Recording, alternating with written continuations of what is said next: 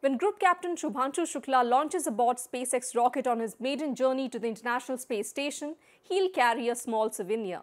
A surprise that he wants to personally hand it over to Rakesh Sharma once he returns to Earth after completing his 14-day mission at the International Space Station. As the first Indian to travel to space in the year 1984, Wing Commander Rakesh Sharma has inspired generations of Indians to look up at the stars and dare to chase their dreams. But for Shukla, he has been like a mentor, a fellow test pilot in the Indian Air Force who has been guiding him throughout his journey. Now, with just a few days remaining before the mission's scheduled launch from Florida, the 4 astronauts, one from the United States of America, India, Hungary and Poland, are currently in quarantine undergoing their final preparations. Now, the mission is now scheduled to launch on June 10th at 5:52 p.m. Indian Standard Time from the NASA's Kennedy Space Center in Florida. Now, if you remember, almost 40 years ago, that historic flight in 1984 clearly marked a pivotal shift in India's space journey. Group Captain Shukla was born a year later in 1985 and grew up being deeply inspired by the stories he read about the mission in textbooks.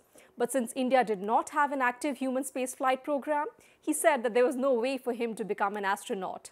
But what certainly fascinated him were fighter jets. So when the opportunity arose in the year 2018 through Gaganyaan, he said he just applied instinctively. Also one of the 4 astronaut designates for Gaganyaan, India's first ever human space flight, Shukla has undergone rigorous training over the past 1 year for his first space flight, Axiom Mission 4. During the upcoming 14-day stay in orbit, he'll also conduct 7 experiments shortlisted by ISRO, investigating the effect of microgravity on various cultures from stem cells to crop seeds.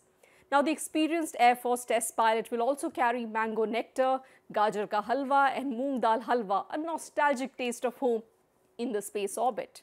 He'll also carry symbols and souvenirs crafted by the students from National Institute of Design celebrating India's culture, artifacts which represent the spirit of India in space. From space, he'll also be speaking live to students, educators and members of India's growing space industry through several interactive sessions. And he says, "I just want to tell everyone that space is no longer a distant dream, but it's a future that they can share." But what Shukla is most excited about is his traveler's number, a historic serial number marking an astronaut's spot in the human space exploration. Now, the crew on Tuesday also introduced their new mascot, plush baby swan named Joy, which will act as a zero-gravity indicator for the crew, a physical confirmation that they have transitioned to microgravity. Now, the mascot was chosen for its deep cultural meaning: wisdom and purity in India, resilience and loyalty in Poland, and natural beauty and devotion in Hungary.